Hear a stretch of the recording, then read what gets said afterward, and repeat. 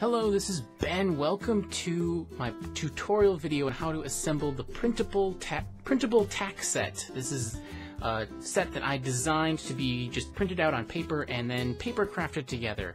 I have a link to it down in the description, so if you want to follow along, go ahead, follow that link, and just down below. And I will hit pause the video and print that out. You'll need the printed set. I have this actually printed on cardstock. Going to make it quite a sturdy paper set. Actually, should be quite playable. So just, I printed out. This is just standard 65-pound cardstock. Feels plenty thick to me. Then you'll also need a scissors and Scotch tape, and that is all. So firstly, on the first page here, we have the board. There's the description and assembly instructions. Now, if those are not clear enough for you, that's why I'm making this video. So first off, it does say to cut out the board. First of all, print it. Haha. Cut out the board, the capstones, and the flats into 8 rows, which I will show you here. So for some reason, my dotted line where to cut out the board did not print, but it's very self-explanatory. You just go ahead and cut the instructions right off.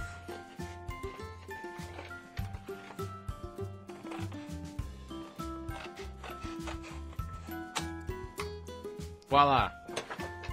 I went with the standard inside the squares. You have a 4x4 board for learning how to play, and then if you play on the diamonds, you have a 5x5 board, which is plenty to get anyone started in the game of tack. If you need the instructions or the rules and instructions how to play, that's also available down in the description from the official site. So we need to cut out the flats into 8 rows. Now this is one point which I thought might be confusing. So as you can see, there are a lot of lines on this page and the next several pages. These are rows of flat stones. So I'll cut one of these rows out.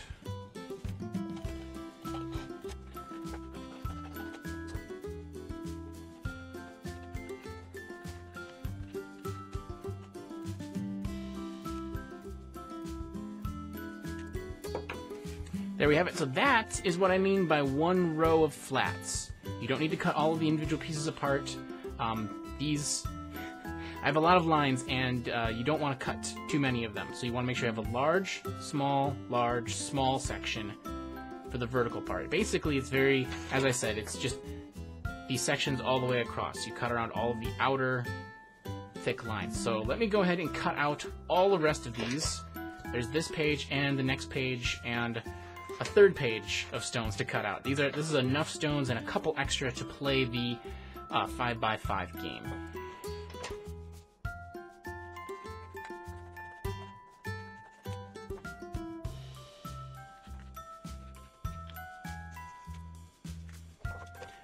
As you can see, moving on to the first page of dark stones, it's a little more obvious where the outlines of where to cut out are. All of the dark areas do not cut through.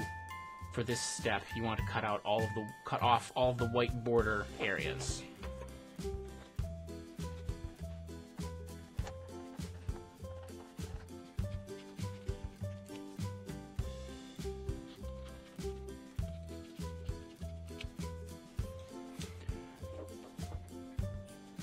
Moving on to the third page of stones, last page of the set, I've got 2 rows of flats, white and dark, to complete each of those sets, and then of course the capstone shapes, which only cut the outline, do not cut across any of the inner lines.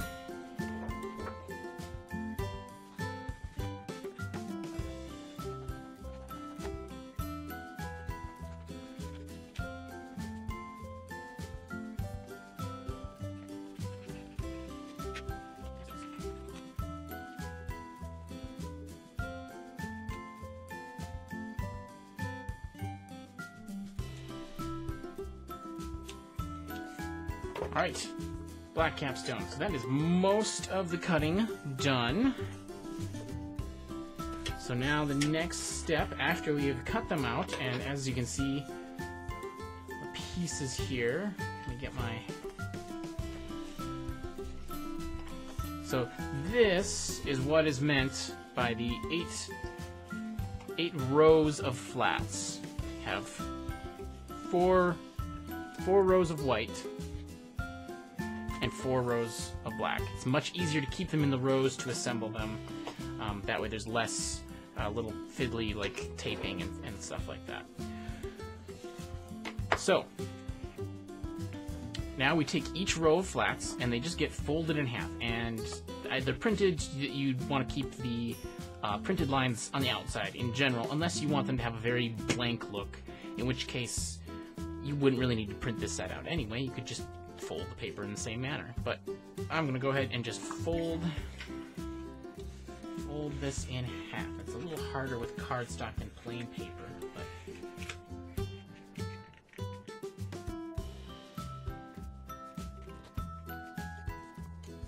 there we go.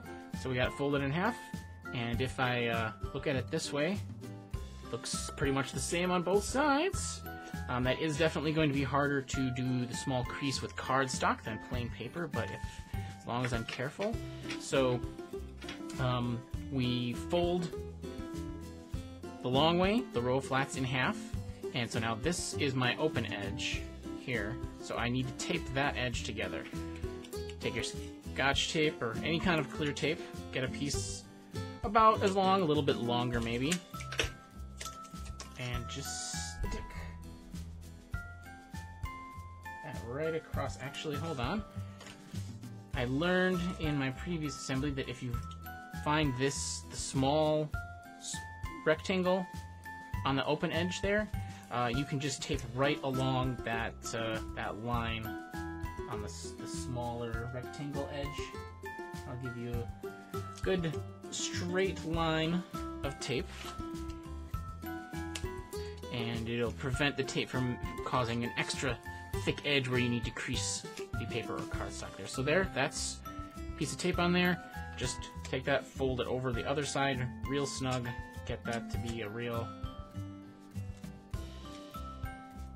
well pressed on and held down. I want to try not have any extra gaps where the tape will be making it look like there's a hole in a piece. So there we go. That edge is taped together, and a little bit of extra just cut off the end.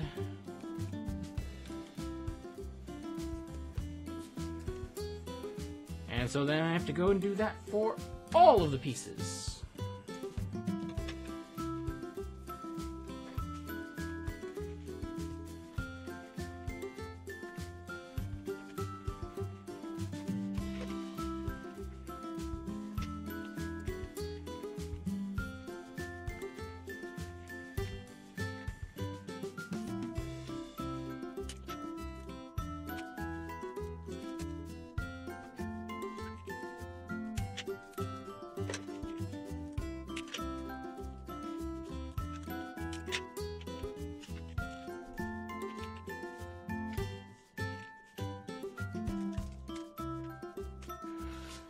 And there we have it. All of our flats have been folded and taped.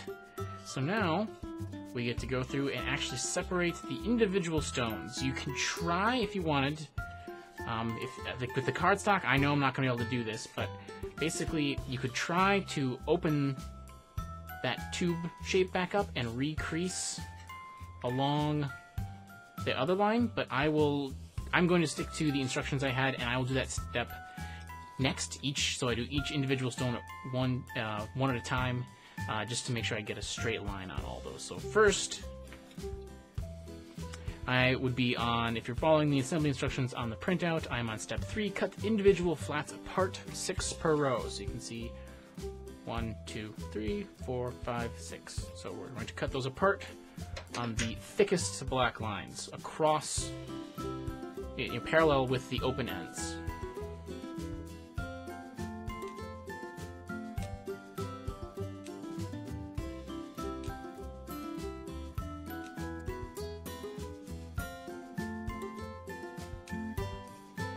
One thing to mention as you're cutting these apart is it's more important to just go in a straight cut rather than like wiggling the scissors to try to make it.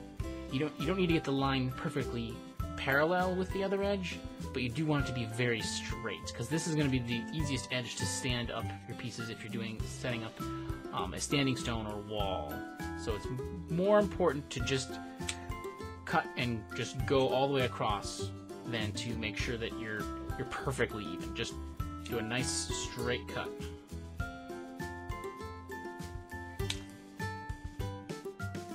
I'm trying to line up with the line on there, but once you start going, just go for it.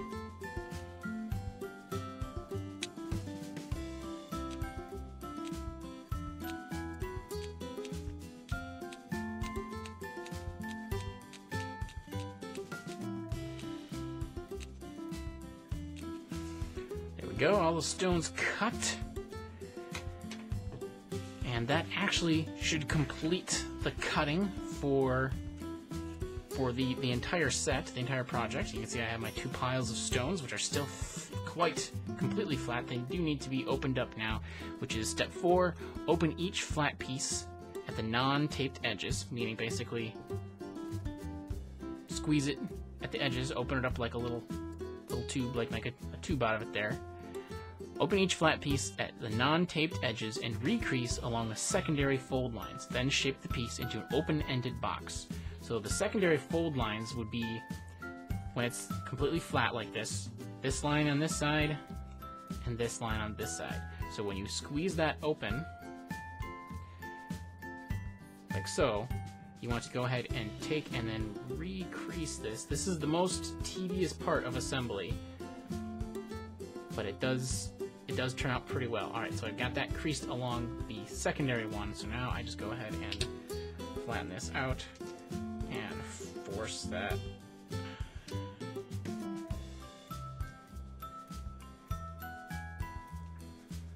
right along there. That should do it. This is, as I said, the most tedious part, and most tedious if you are using cardstock, but you will have a fairly stable set. So there you can see the general shape you're going for.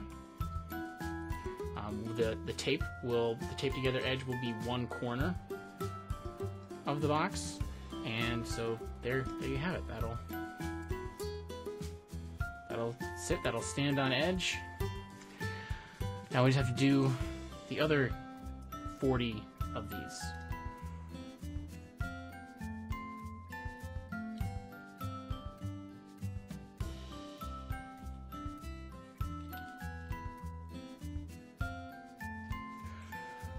There, finished up the black stones. Now, the same for the white stones.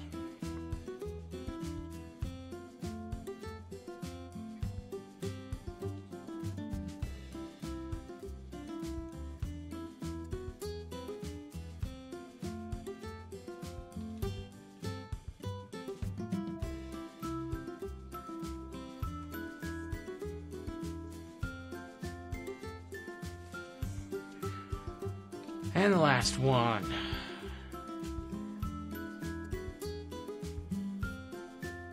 It certainly takes a while, but it's faster than any other method I have found of making the stones, and it results in a pretty good shape for playing, and fits nicely on the board here. So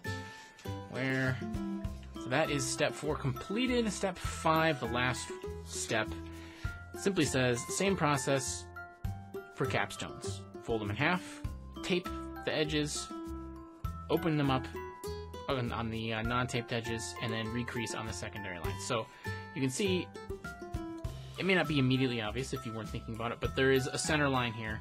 So fold them right across that center line so that the edges will meet up. More important, in fact, that the edges meet up than to be worried too much about the center line. Just because you want that edge to be nice and straight for taping. So, as you can see, though, folding in half, it landed right across that center line. So then we just take a piece of tape, like we've been doing.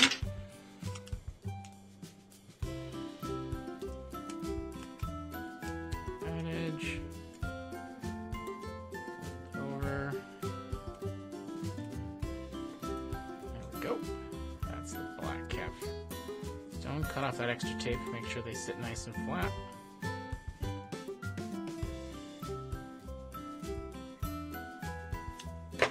and then you have this flat piece with the edge taped together. Same story as the flat stones. Pop it open, and then just crease it right along those other lines, like so. There, and then let me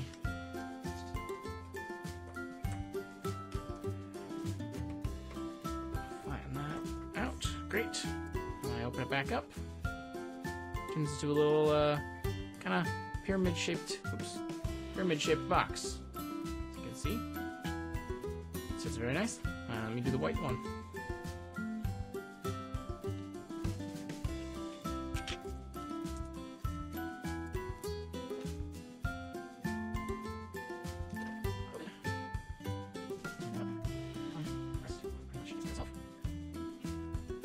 There we are. That is that completed. The entire set.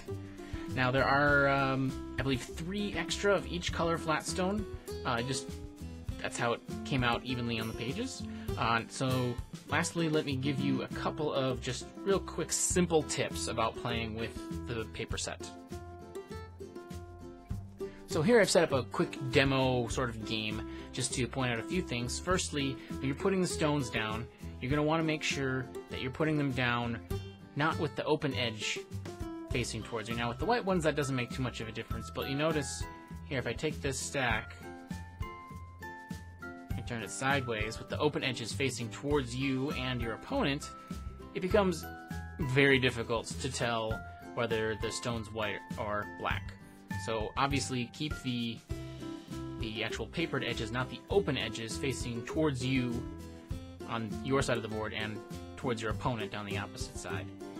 Second thing is, if you're having trouble with a piece standing up on edge, now it's always best to stand them up on an open edge so that you have an open edge on the top and on the bottom. That's because that's going to be your flattest edge. These edges where you have paper here, that's going to have various levels of deformation. You can see how it's leaning there. Much easier for them to fall over than if you stand them on the cut open edges.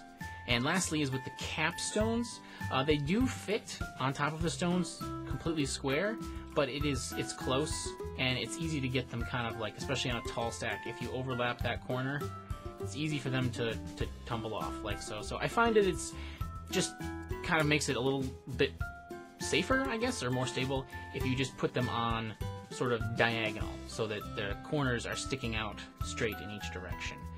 Helps them hold on to that stone below them just a little bit better so that the corner doesn't line up like I pointed out and allow the whole stone to tip. So I hope you will all enjoy, presuming you've built one, your paper tack set, and that you'll share it with your friends, get them interested in the game, and we will all be excited and prepared for the Kickstarter coming up later in the spring.